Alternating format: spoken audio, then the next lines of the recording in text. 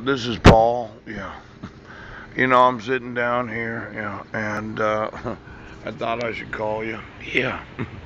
I noticed there's a lot of Wi-Fi's available, but I don't have the password to them. Yes. Could you go through and get the passwords to every Wi-Fi? Yeah.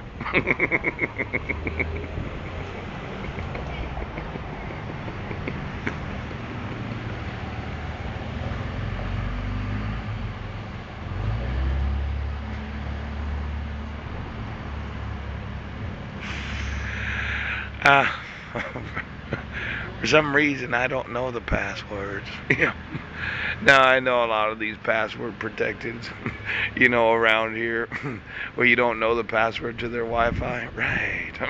But I was thinking that somebody was taking my phone without my knowledge. Now, wouldn't you think that if you took my phone so you could see what I'm saying when I'm talking into this camera, that I have the right to have your password? Right. Did, oh, it's not a reverse hacking, okay. You decided you were going to use your internet to access my phone. Po.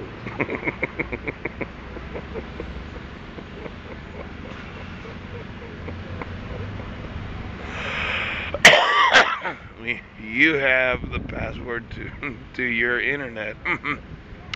So that you can see what I'm saying on my phone because you used your internet, your password protected internet access, to find out what I was saying.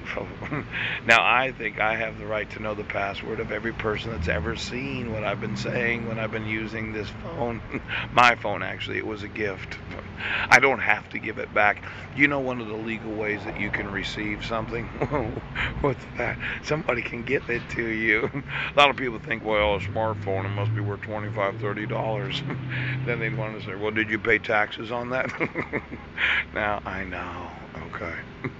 I want to get the Wi-Fi of every person in Port Angeles that has or has not seen me while I've been recording something. Yes. And I noticed these HP printers seem to be pretty powerful. Did you notice that? Seemed like you could have a printer in the back of the building and it would have some sort of Wi-Fi access to a cell phone. Yeah. Could you get me all the connected equipment to every Wi-Fi protected internet everywhere in the city? In fact, for all those travelers that bury their DSL connections, or they have buried electricity, or they had buried the pipes that go to their plumbing. Yes. I just wanted all their passwords too. I kind of like to know where they've been surfing. I know you're not home right now.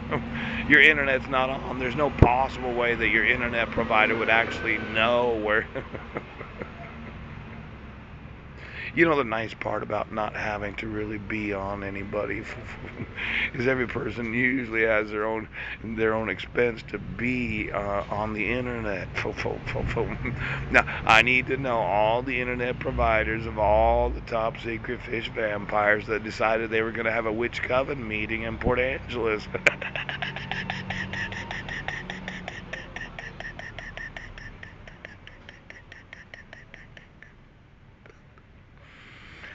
I just wanted to know every website that you've been to for the last 20 years.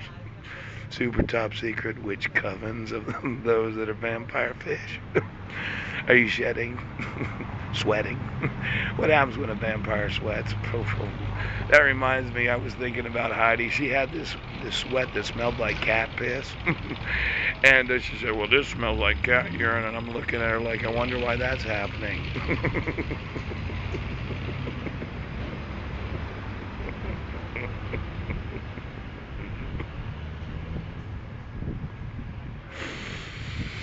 It'd be nice to have the armpits of every vampire fish that thought they were a cat.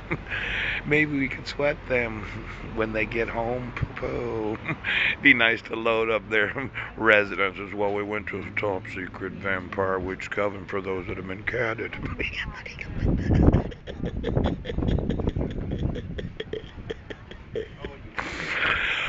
they get home and all of a sudden they begin to sweat. Their urine smells like cat urine, or their sweat smells like cat urine. Wouldn't that be something if we changed the actual broadband that they've been using to do their top secret fish bat sonar types of communications? You get home and all of a sudden, well, let's think of something we could put in their broadband for them when they get.